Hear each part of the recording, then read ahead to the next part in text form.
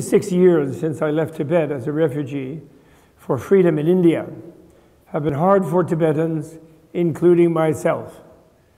One instruction from our tradition has helped sustain us is to try to transform even the most adverse circumstances into opportunities. In my own case, life as a refugee has broadened my horizons.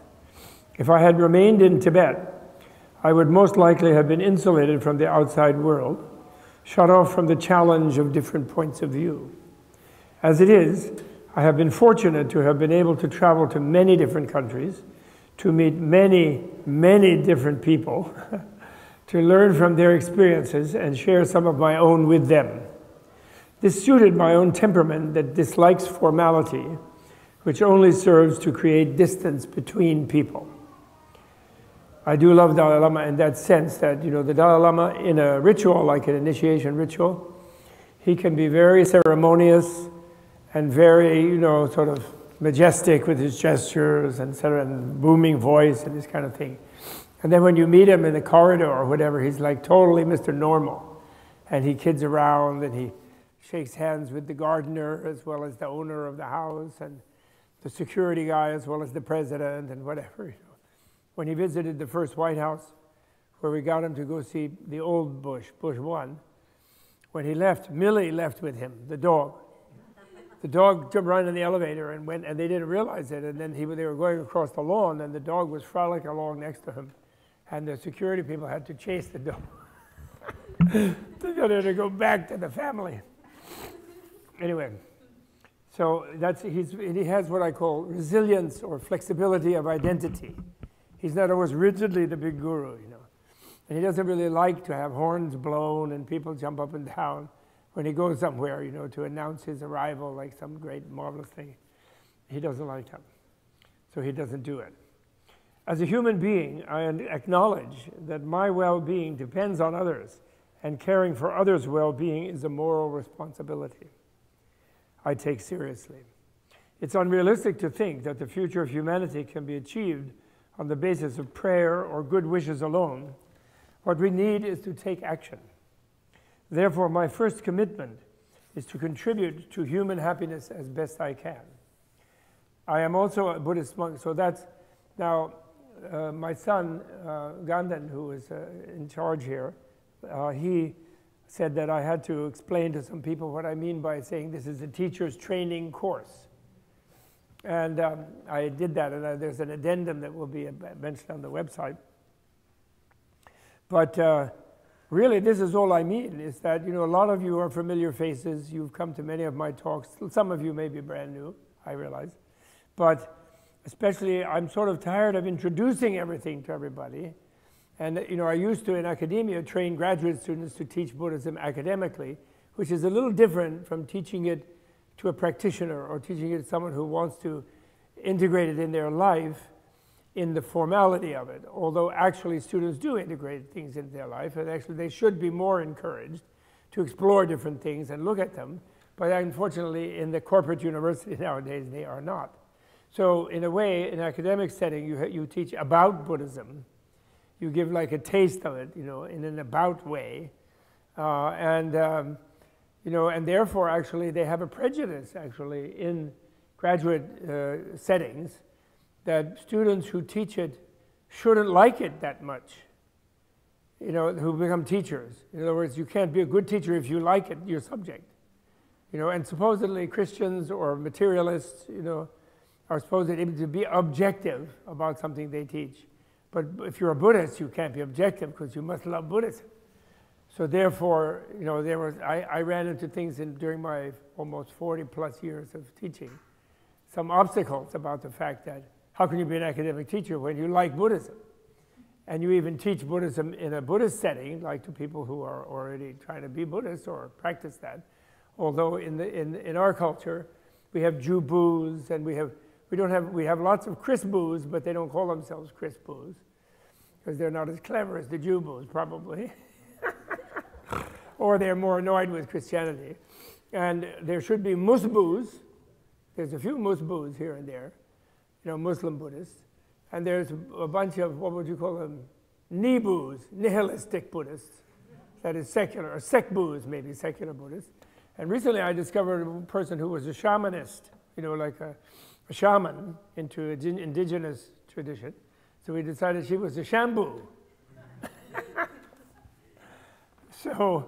So anyway, by teacher's training, I just mean that I want to offer a course of things where someone then is going to be capable of explaining as a virtue friend, as a Kalyana Mitra to others, and confidently explain the Buddha Dharma to them. And now some people, if they take the courses, this one in the coming years, if they're psychologists or they're health professionals or something, and they want what are called CEUs and CMUs and all this kind of thing, then they can arrange that. We have a way of arranging that. But I don't certify that except that I'm qualified to teach. And a friend of mine from San Francisco has a way of helping us certify that. So that's different. The only thing you'll get as a teacher from me is a certificate after you pass a test after a long time. And then you'll get a Tibet House certificate. But I mean, these yoga people who do teacher training, what do? They don't go and get something from the State Department or the Department of Health, Education, and Welfare. They just give a Richard Freeman certificate, that's all. And people can get a job in a yoga center. Now, what center does such a certificate help someone? Well, it helps you in life. And hopefully, if the force for good catches on the way Dan Goleman is showing His Holiness wants it to, there's a lot of opportunities to teach, which are not in religious settings, in schools, in other places, you know, where these things are done anyway. Because what one is doing is, as he said, contribute to human happiness as best one can. That's the basic thing, okay? And now continuing with Dalai Lama's words. I am also a Buddhist monk, and according to my experience, all religious traditions have the potential to convey the message of love and compassion. So right then and there, he makes his commitment not to be trying to convert anyone to Buddhism, which I share, and which this not being a Dharma center, we're not asking people to become Buddhists in any way. This is a cultural center. We are asking people to take interest in and to try to help preserve the culture of Tibet, which is endangered. So by saying that, he's saying you can get there by all the paths, you know. And he doesn't mention secularism here, but he also tries, and later in other works, to indicate that a good secular humanist can get there. But he doesn't include them here, which I like because I don't agree completely with that idea. I think secularism is a little bit too imprisoning to some people, and I'll explain why eventually. So my second commitment is to foster harmony and friendly relations between world religions. Thirdly, I am a Tibetan, and although I have retired from political responsibility, I remain concerned to do what I can to help the Tibetan people and to preserve our Buddhist culture and the natural environment of Tibet, both of which are under threat of destruction. And that's what this place is, this Tibet House. It's a place that was designed, and His Holiness has kept going, and even when sometimes we were tired of doing it and wanted to turn it back to some other people to manage perhaps, he's insisted that we continue. And it is his cultural center so far in America, his own. I am very happy to see that my old friend Dan Goleman has written this book, exploring and describing how these basic commitments have unfolded over the past several decades. An experienced writer and someone with an active interest in the science of our inner and outer worlds, he has been that's very important, in the science of our inner and outer worlds. He has been very helpful to me and is well qualified to express these things clearly, as he has done here.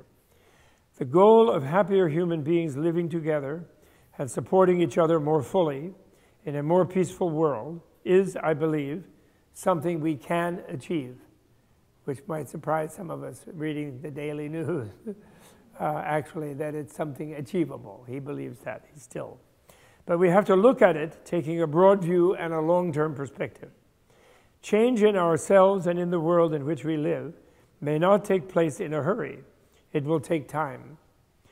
But if we don't make the effort, nothing will happen at all.